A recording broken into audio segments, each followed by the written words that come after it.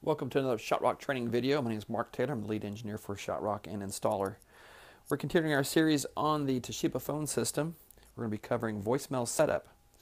Now, it's important to understand that if you're looking at your cheat sheet in front of you, some systems, the access code for the voicemail is 400 and sometimes it's 4000, depending upon your extension numbers. If they're 3-digit extension numbers, it's usually 400, and if they're 4-digit extension numbers, it's usually 4000. But always look at your cheat sheet to make sure you've got the right number. For this example, my default security code is 4 zeros, and that was the older system. They always came out with the default security code being 0000.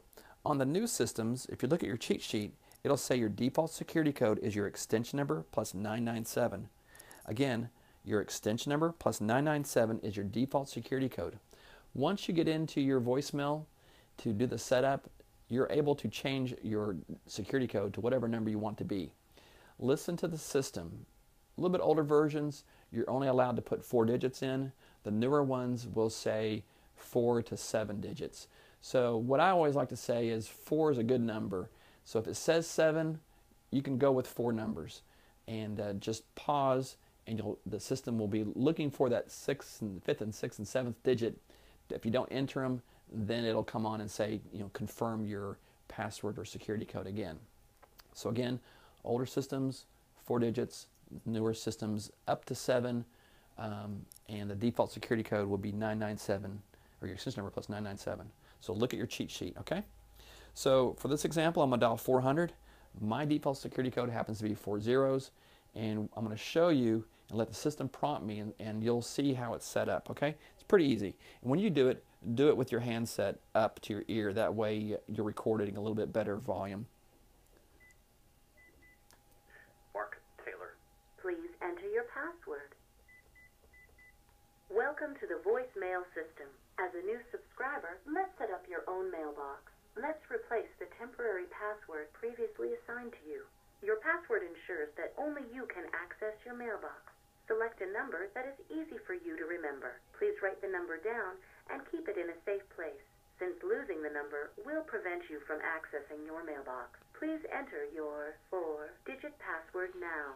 I'm going to use 1, 2, 3, 4, but you use something random. We do have people your correct entry, please that get their mailboxes hacked, so it's asking me to do it again. Personalize your mailbox. Let's record your name. This will identify your mailbox to your caller. So I'm going to say my first and last name. Record your first and last name. To stop recording, press any key. Mark Taylor. Your name was recorded as Mark Taylor. To listen to your name, Listen, press record, 1. delete, To or record continue. Your name, press 2. To delete your name, press 3. So I can re-record it, Press star. or I can hit continue. To complete your mailbox setup, let's record your personal greeting. At the tone, please record your greeting. To stop recording, press any key. This is Mark. I'm unavailable right now. Please leave your name and number and I'll call you back. Or press 0 for immediate assistance. Here's how your greeting will sound. This is Mark. I'm unavailable right now. Please leave your name and number and I'll call you back. Or press 0 for immediate assistance. To listen to your Here's my greeting, continue key. press 2. To Listen. record a greeting, press 3.